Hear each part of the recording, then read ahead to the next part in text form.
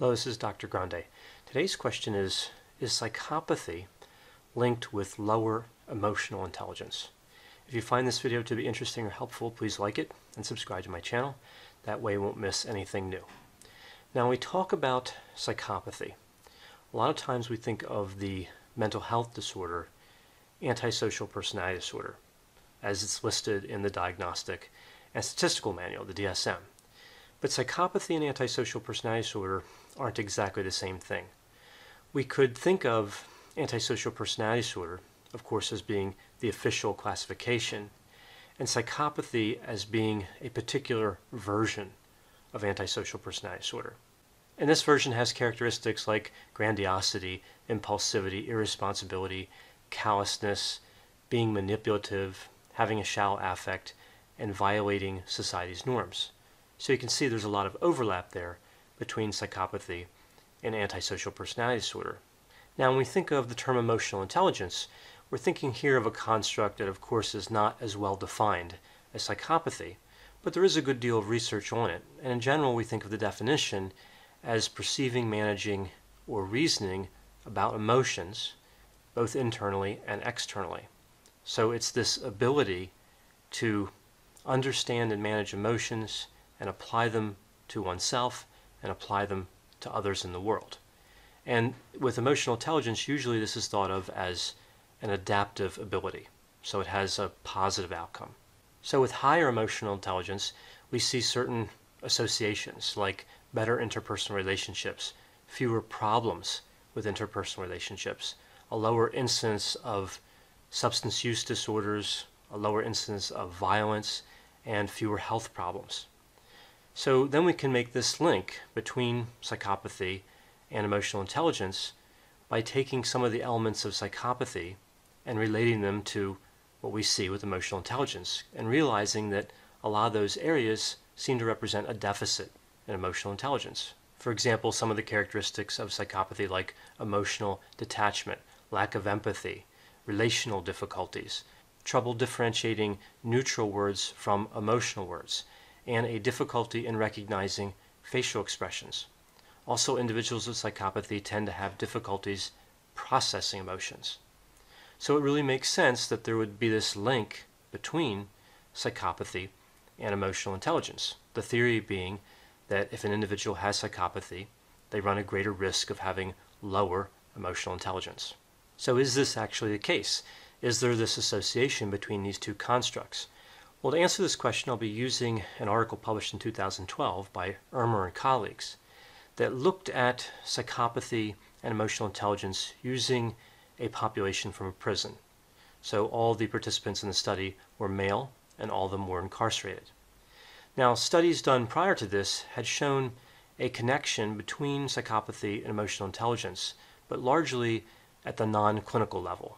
So non-clinical samples and not using clinical assessments. So before I get to the results of the study, it's important to understand how they measured emotional intelligence. It's divided up a few different ways. So at the highest level, we see experiential and strategic emotional intelligence. And each of these components has two components under it. So with experiential emotional intelligence, this is really about identifying emotional expressions. We see two categories: perceiving and facilitating. So with perceiving, this is mostly based on facial expression recognition, and the facilitating is more about rating the utility of emotions. So perhaps something like asking somebody what mood would be helpful for this particular task. Now, for strategic emotional intelligence, this is understanding and managing emotions, and this has two parts as well, and those are the two parts: understanding and managing.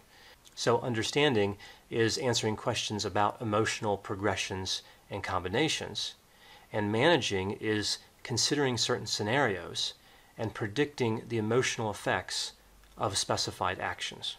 So then, looking at the results of this study, the findings were actually fairly surprising. When we look at the relationship between psychopathy and experiential emotional intelligence, there was no association. And when we look at the relationship between psychopathy and strategic emotional intelligence, there was a modest association, particularly on that managing element. of strategic emotional intelligence. Now, when we look at the traits associated with that strategic emotional intelligence that had the strongest association, it was just impulsivity. So it was a surprise that none of the other traits associated with psychopathy that would be related also to emotional intelligence showed any type of association, including low feelings of guilt, lack of remorse, callousness, lack of empathy, and shallow affect. It would make sense that these traits would have been associated with emotional intelligence as well, in addition to impulsivity, but they weren't.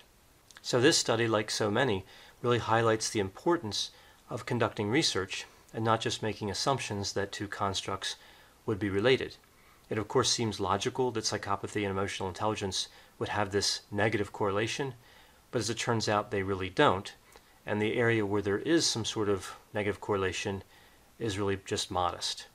So one of the challenges here with a study like this, which was noted in the paper, is that emotional intelligence is really measured based on positive outcomes.